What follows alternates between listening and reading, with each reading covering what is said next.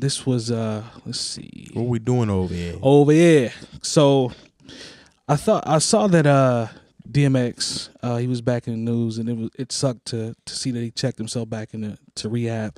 But it's actually a dope thing because, you know, he did it himself. It wasn't that he had necessarily relapsed, but you know, he apologized and you know, he was basically looking out for himself. I think that's actually good for him. That's really dope. I mean, self-awareness, you know what I'm saying, for him to be able to do that.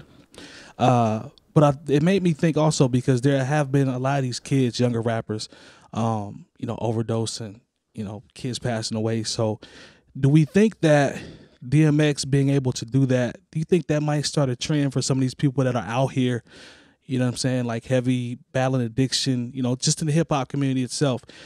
Do you think it might start a trend for some people maybe having a little more accountability and trying to get to the point where they can do this themselves? Because that's big of him to be able to do that. You think that might set an example? That's a good question. I honestly don't know.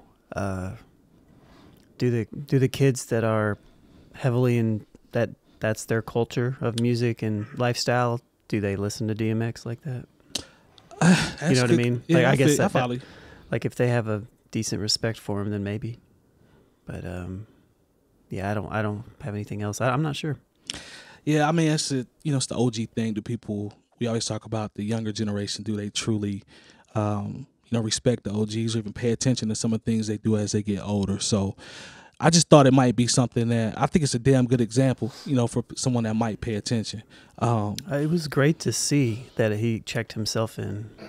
I mean, as opposed to like him having another issue or something. So it does kind of show that he's aware of like the signs and, you know, maybe, I guess. What you think, him Jay Diff? relapsing. You think it's a possibility?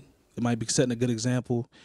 Maybe some of the young kids might try to, follow in those footsteps. I mean, it is setting a good example, but in the same token, everything is a case-by-case situation. Right. I don't think that him doing that is necessarily going to make somebody that's already using or already on that path to where they should have been in rehab do that, per se. I don't know.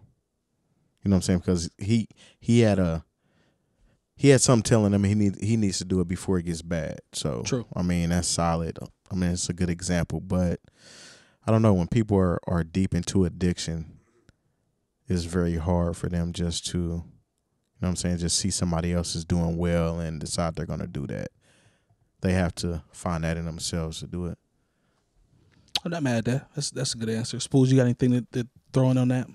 Yeah, I don't know if it's going to have that impact or not, but if it does, I hope it has more than just within the rap community. Like everybody, hearing about that, like anyone who's, hears that and gets inspired to go and do that, I think would be great. But I don't know. I would hope so, but probably not.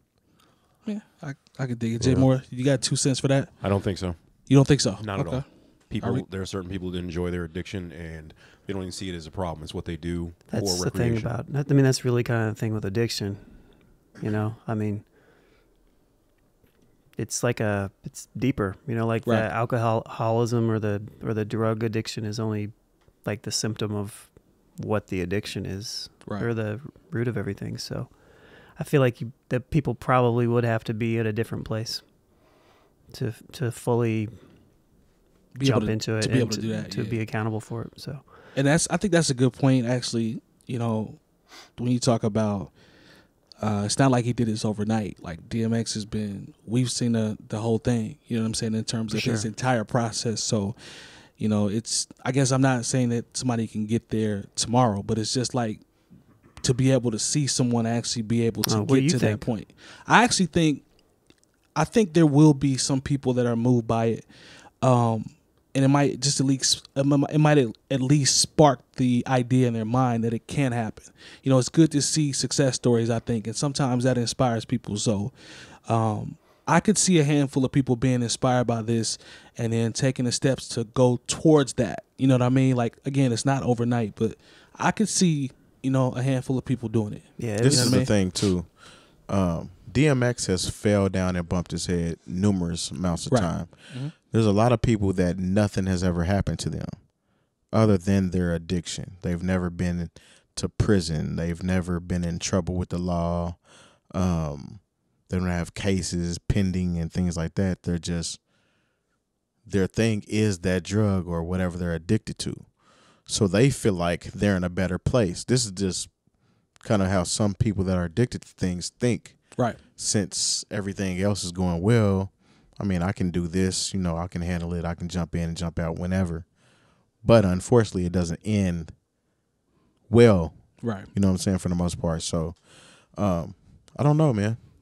Good point. That's a good point. Well, just think about, this is the way it's seen by people in the public sometimes. Think about how we always made jokes about Bobby Brown through like the late 90s. Right. And, you know, because he and Whitney were doing what they did. But that whole time, Ricky Bell was on the point where he almost OD'd. And we didn't know that until the New Edition movie came out. I never knew that. We never heard anything about his drug use. So some people handle their scandal differently. And so they don't see it as a problem that, you know, luckily I'm glad for DMX because I'm a fan. I want him to be out here. Yeah, 100%. But, you know, if it comes between him making appearances or saving his life, I'll take saving his life.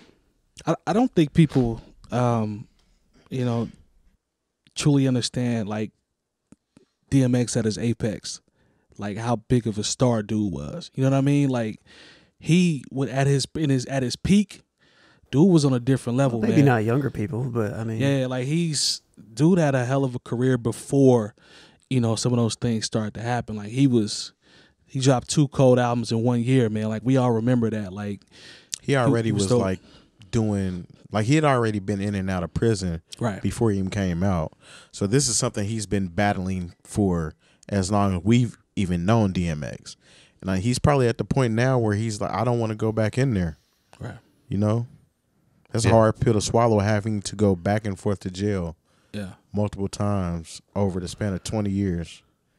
But, you know, one of the worst things that can happen to someone who already has addiction issues is then all of a sudden they sell 10 million records and become very, very rich, and then they get $10 million for a movie. Yeah. So now, adding to the fact that they have substance abuse problems, now people give them drugs. They don't even have to go buy them anymore. Yeah.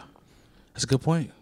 That's a good point. So we wish him well. We hope everything, you know, continues to go well with him. Because like I said, it was real dope to see that. So prayers go out to him and his family, man. Hope that he can get everything right and continue on the path he was going on, because he got out, started doing some shows, and seemed to be in the right direction. I seen him when he came here.